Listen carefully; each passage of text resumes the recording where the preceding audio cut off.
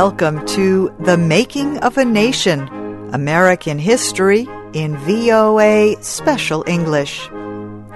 The United States and Britain agreed late in December of 1814 to end the war between them.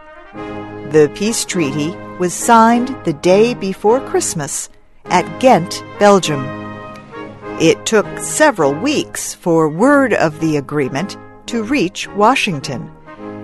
This resulted in two events that would not have happened had communications across the Atlantic been faster. One of the events was the Battle of New Orleans. British forces had begun the attack about the time the peace treaty was being signed in Ghent. The American commander, General Andrew Jackson, had prepared his defenses well. He won a great victory against the British in a battle that was unnecessary because the war was already over. Now, Maurice, Joyce, and Jack Moyles continue our story.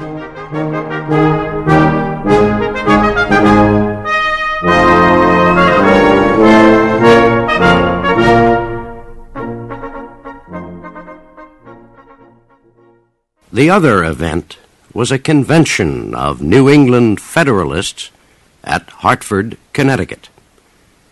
The meeting began in the middle of December and lasted through the first few days of January. Most of the representatives were from Massachusetts, Rhode Island, and Connecticut.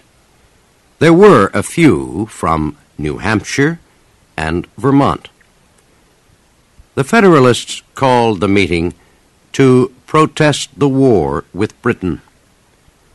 Many of them had opposed the war from the beginning. Federalist state governments refused to put their soldiers under control of the central government. And Federalist banks refused to lend to the government in Washington. During the early part of the war, many businessmen in the New England states traded with the enemy.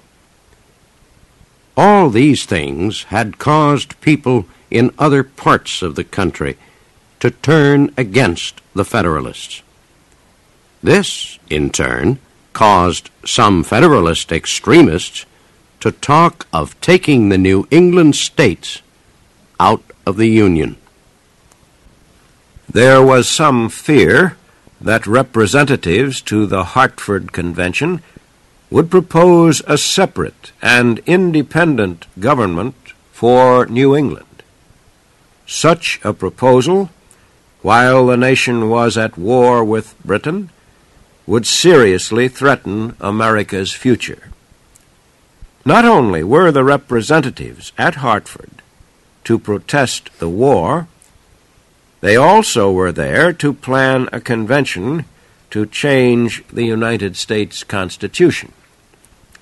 They wanted changes that would protect the interests of the New England states.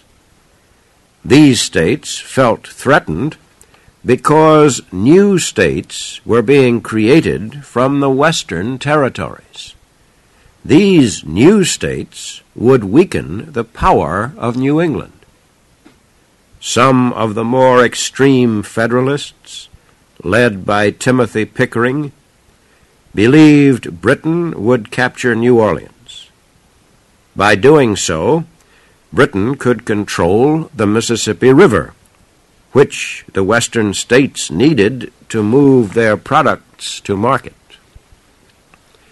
If the British succeed against New Orleans, wrote Pickering, and I see no reason to question that they will be successful, then I shall consider the Union as cut in two. I do not expect to see a single representative in the next Congress from the Western states. Not all the representatives at the convention were as extreme as Pickering. The majority of them were more moderate. They did not want to split the Union. They only wanted to protect the interests of the New England states. These more moderate Federalists controlled the secret meetings and prevented any extreme proposals. They were able to do so because of the Republican strength in New England.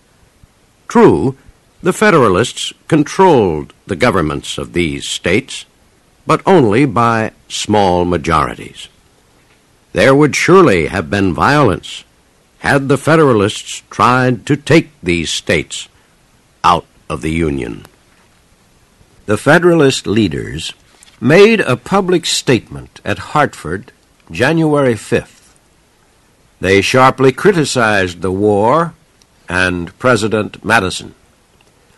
But they said there was no real reason to withdraw from the central government. New England's problems, they said, resulted from the war and from the Republican government in Washington. Then the Federalists listed the changes they wanted in the Constitution. They wanted to reduce the congressional representation of the southern states where slavery was permitted. They wanted new states added to the Union only if 2/3 of Congress approved. They wished to reduce the power of the central government to interfere with trade. The Federalists wished to limit to 4 years the time that a man could serve as president. And they wanted only men born in the United States to serve in the government. 3 of the Federalists were chosen to take this list of proposals to Washington and give it to President Madison. By the time they arrived, Washington had received the news of the peace treaty signed at Ghent. The war was over. The 3 Federalists met with Madison. They made only small talk and said nothing about the demands of the Hartford Convention. The Federalist Party found itself greatly embarrassed by the peace. Its leaders had long denounced the war and said Britain could not be defeated. Many of them had traded with the enemy. Some had even worked with the British against their own country. They had even threatened to break up the Union. While there was some question about how the war would end, the Federalist Party had supporters. But once the war was over, its supporters vanished, and the party itself soon disappeared, even in New England. The Senate acted quickly to approve the treaty with Britain. On February 17, 1815, President Madison declared the war officially ended. It had lasted 2 years and 8 months. The United States had suffered 30,000 casualties, killed, wounded, or captured. But the war had united the American people. Albert Gallatin, Madison's Treasury Secretary, and one of the negotiators at Ghent, explained it this way: "The war has renewed and reinstated the national feelings and character which the Revolution had given and which were becoming weaker. The people now have more general objects of attachment with which their pride and political opinions are joined. They are more American. They feel and act more like a nation. On the following 4th of July, the nation celebrated its 39th anniversary of independence. In Washington, the man who wrote the Star-Spangled Banner, Francis Scott Key, spoke at the celebrations. "My countrymen," he said, "we hold something rich in trust for ourselves and all the rest of mankind. It is the fire of liberty.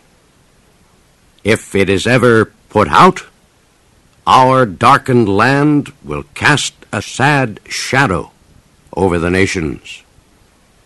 If it lives, its blaze will enlighten and gladden the whole earth." President Madison had been elected to his second term in 1812, the year the war started.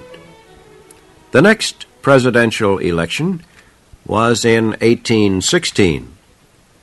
Madison continued the tradition begun by Washington and followed by Jefferson of only serving 8 years as president. Republican members of the House and Senate met March 15th to choose their presidential and vice presidential candidates. 3 Republicans wanted to be president. Secretary of State James Monroe, former Senator and Secretary of War William Crawford, and New York Governor Daniel Tompkins. Monroe received 65 votes. 54 of the lawmakers voted for Crawford. With Monroe chosen as the presidential candidate, the Republicans then chose Governor Tompkins as their vice presidential candidate.